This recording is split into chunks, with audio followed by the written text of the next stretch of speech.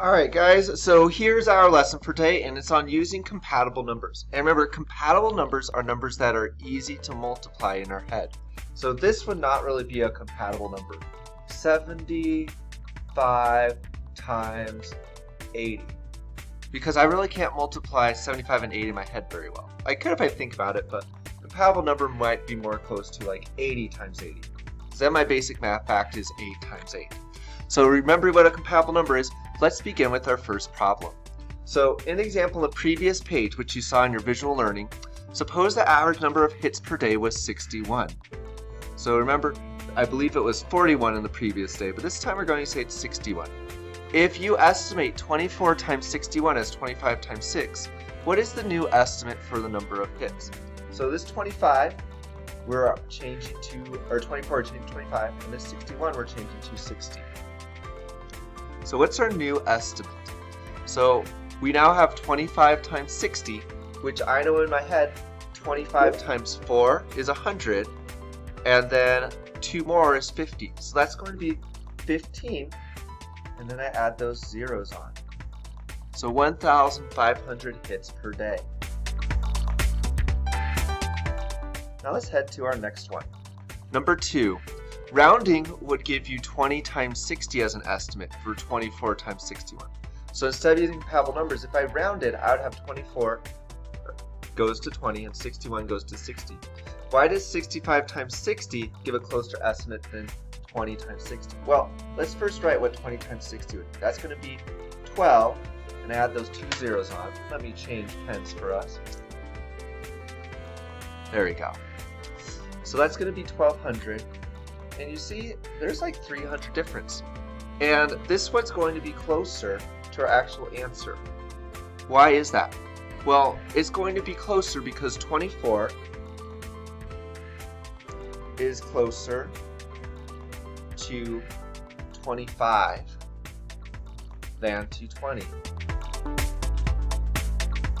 So it basically just means we're changing our number a lesser amount. We're only changing it by 1 when we go to 25 instead of changing it by 4. So let's head to number 3 now, guys. 24 times 18. 24 is close to 25. 18 is close to 20. So now I'm going to multiply 25 times 20. 2 times 25 equals what? That equals 50. And then I add that 0 back on for 500. So now let's do this one. 25 times 37 is close to 40. So I'm rewriting those compatible numbers. And what does that give us? 4 times 25 is 100. And I add that 0 back on. Number 5. 52 is close to 50. Times 27 is close to 30. So now I can multiply those. I could also do 25 if I wanted to. So either one would be okay.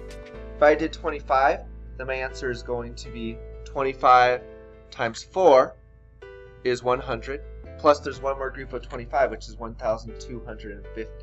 Could also, if I did times 30, it would be 1,500. But this one's closer because I'm only changed it by 2. So let's do that 25. Now, our next one. 25 is the same as 25. And so what would our next one be? Times 59. So that one's going to be close to 60. And 6 times 25, that's 150. And then I add that 0 back on. So remember, 25s we're using because it's easy. We can go 25, 50, 75, 100. We're counting by quarters for those. Our next one, 18 is close to 20. 19 is close to 20. So 20 times 20 is equal to 400. Let's head on to problem number 8 now. 26, that is close to what? 25. 43 is close to 40, and I know 4 times 25 is 100, and then I add this 0 back on for 1,000. 31. 31 is close to 30. 46 is close to 50, so I multiply those. 5 times 3 is 15, and I add those 2 zeros back on. Our next one, 21 is close to 20. 25 is going to stay 25. 2 times 25, that's 50. And then I add that 0 back on. So pretty simple as long as I know my math facts. 56 is close to 60. 12 is close to 10. So now I multiply 6 times 1 is 6, and I add my 2 zeros back on for 600. 22, well that's close to 20, times 26 is close to 25. So now I can multiply 2 times 25 is 50, and I add that 0 back on. Number 13, 78, well that is close to 80. 21 is close to 20. So multiply 8 times 2 is 16, and I add those zeros back on. 36, what is that close to? Well, that is close to 40. 49 is close to 50, so that's going to be 20, and then I add those 2 zeros back on. 66, what is that close to? That's close to 70. 31 is close to 30, so now I can multiply 70 times 30 is 2,100. So remember, that means my answer is going to be close to this estimate. My next one, 64, that is close to 60. 25 is what 24 is close to. 6 times 25, well that's 25, 50, 75, 100, 125, 150. Or I can also think about with those quarters. And add that 0 back on. 21 is close to 20. 19 is close to 20, so we have 20 times 20 is 400. 76 is close to 75. 39 is close to 40. So what can I do for that one? Well, I can do, 75 is not an easy number for me, is it? So I'm going to change this to a number that is easy to multiply. Let's try 80. 80 times 40, and now I see my fact of 8 times 4, which is 32, and I add those 2 zeros back on. My next one, 32 is close to what? Is close to 30 times 25.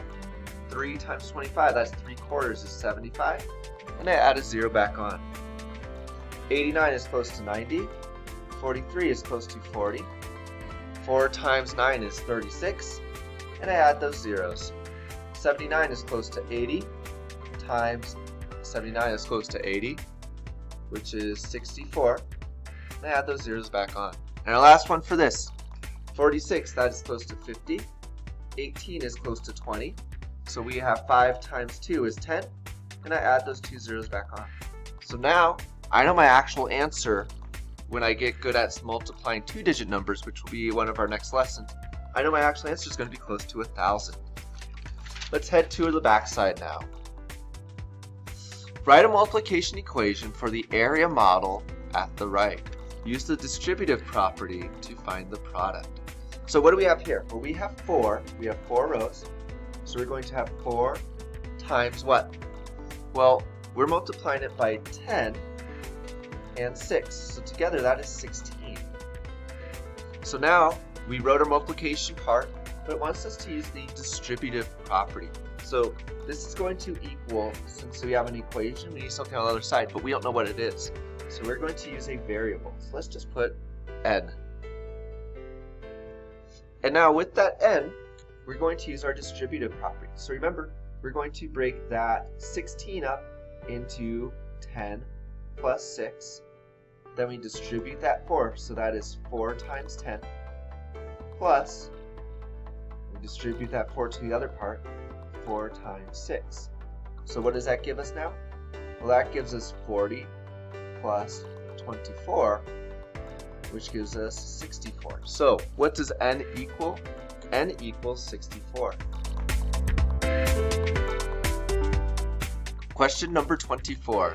In 1858, 2 ships connected a telegraph cable across the Atlantic Ocean for the first time. Use the diagram below to calculate the total amount of cable. Well, we have this part over here, we have this part. So the total amount means we add them together.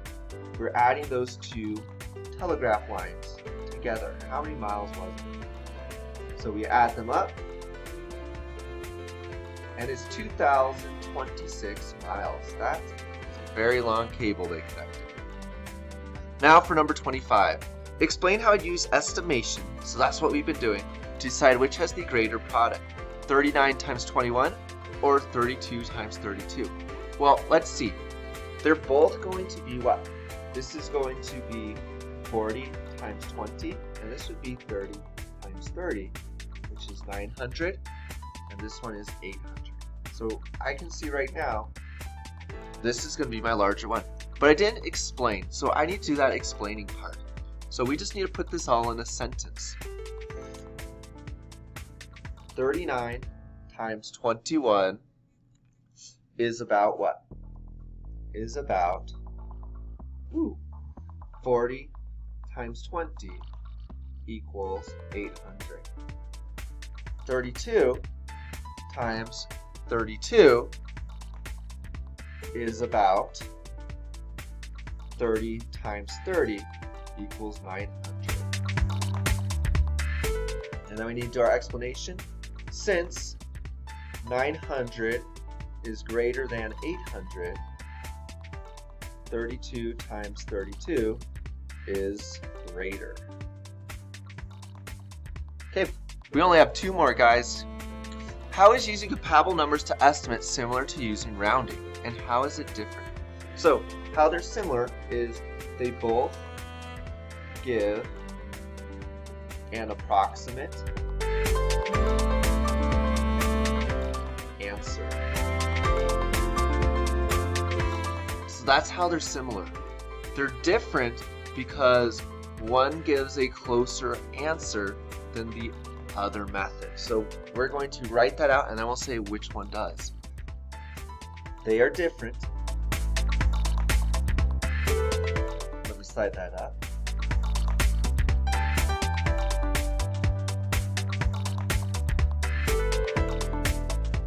And then they are different because one may give an estimate that is closer to the actual solution.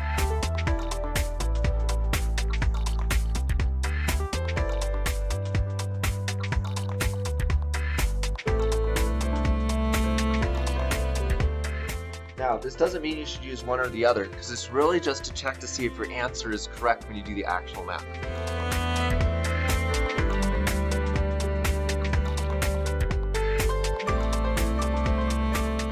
Alright, and now for 27. A company ordered 28 cartons of tape. Each carton contained 24 rolls. Choose compatible numbers from the box to write 2 different estimates for the total number of rolls ordered. Use each number once. So, I need to use these to solve this equation. Well, let's see. 28, that is close to 30. That was easy. 24, well, that's close to 25. Now, what is 30 times 25? Well, that's 3 times 25, which is 75. And then I add that 0, and look, that answer's there. Then we have 28. That's a little strange here. It's not really appearing. So, since it's not here, we can't use that 3 again. Maybe they picked 28 as being close to 25, because that is a compatible number. And now, this 24, well, we don't have a 25 to pick again, so maybe they went down to 20. Now what do we have?